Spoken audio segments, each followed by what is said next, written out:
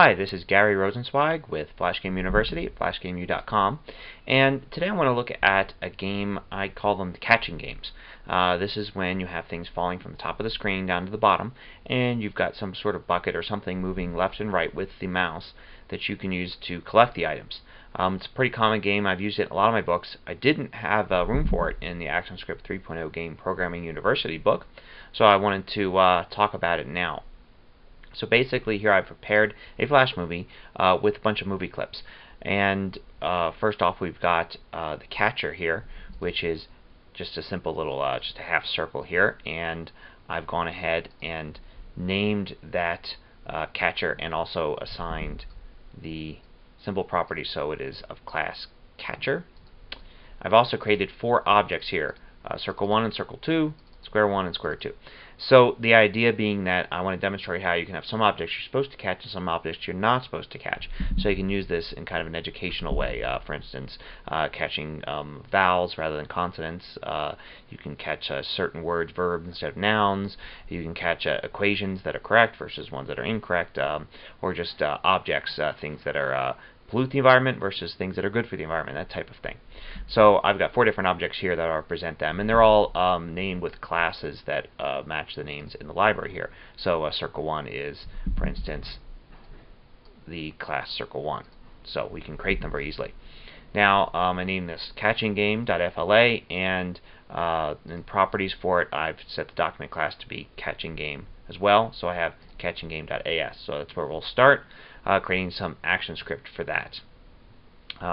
We're going to go ahead, I'm going to just paste in here some beginning stuff, which will save some time. Here we've got the basic package. We know we're going to use flash display, flash events. We're also going to use a timer here to create the objects falling from the top of the screen. And we're also going to use that get definition by name. One of the things I want to demonstrate in this is the ability to create objects just from the class name. So you don't have to actually hard code in the classes. You can use strings to represent them. So here is the public declaration of the class. Nothing surprising there. Now I want to go ahead and start working here. I'm going to need some variables here. One of the things I need is a next object. Timer. So this is from the air raid example in the game. There was a timer that basically set off every few seconds to create another airplane going across the screen. We're going to use that same type of functionality here to have something drop from the top of the screen. We're also going to have an array with all the falling objects in it. We're going to call that objects, and we're going to initialize it. And lastly, for this portion, we're going to know that we need a constant for speed, which will be how fast objects fall. And we're going to set it to something like 7.0 right now. Great, so now we're ready to go ahead and create the constructor class.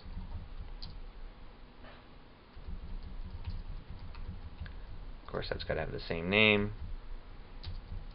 And what we're going to do here is we're going to immediately call a set next object. Again, you can find out more about that type of functionality in the air raid game in the book, because almost do exactly the same thing there. We're also going to add an event listener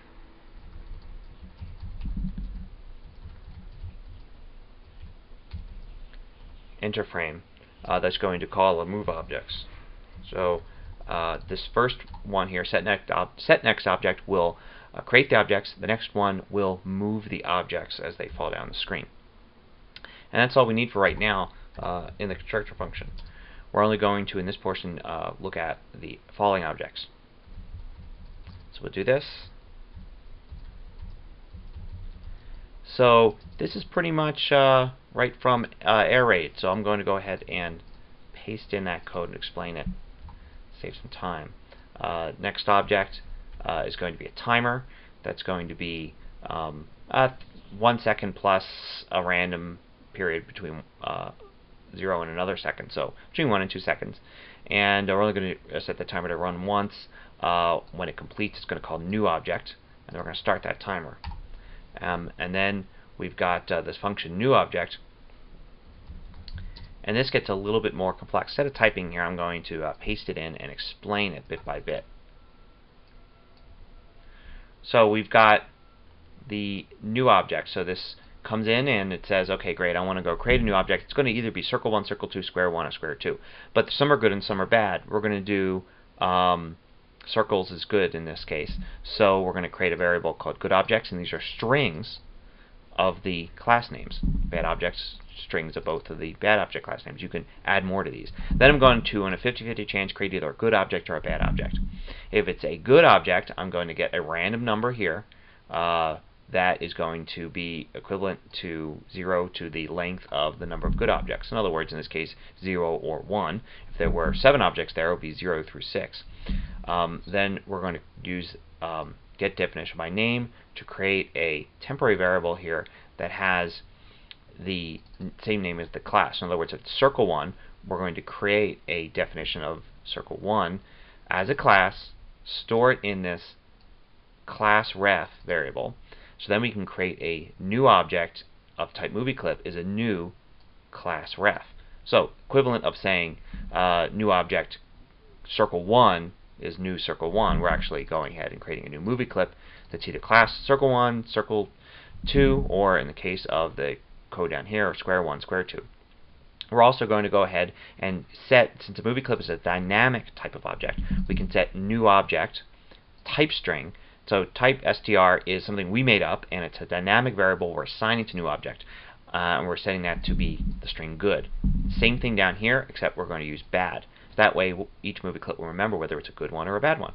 Then we'll set a horizontal position, just random X position for the new object. We'll add it to the screen, and then we'll add it to our objects array right here. And then we'll go ahead and say set next object. In other words, okay, we've done this one, let's create another one in another 1 to 2 seconds. So the next function is, we'll complete what we've got now, and it's basically the moveObjects function. This is going to be called every frame. Remember, up here we create an event listener. Up here, event listener and a frame moveObject. So every frame is going to get called. It's going to loop through all of the different objects backwards, and it's going to move the Y position down according to the speed, that constant we set. If the object is further than 400 pixels down off the bottom of the screen, then we're going to remove it and splice it away from the array. That's why we need to move backwards. So if we splice one away from the array, we don't trip over ourselves in the array. Moving backwards means we can remove, say, following object number 5, go on to look at object number 4, not having to worry about the fact that we just removed one. If you do it forwards, you run into a problem removing, say, 4 and then moving forward to 5 because the array has shortened in the time that you've been looping. So let's go and take a look what happens when we run this. We'll save, run. Let's see, we've got undefined property moveObject. Probably just didn't add the S here. There it is, moveObjects. Run it again. There we go. We wait a second. There's one object falling. There's another object falling. You can see that's a square, that's a circle, that's a square, that's a circle. Now we got objects that are falling. In the next segment, the next episode, I'll go and we'll create the bucket and try to catch these objects. Till next time, this is Gary Rosenzweig with Flash Game University at flashgameu.com.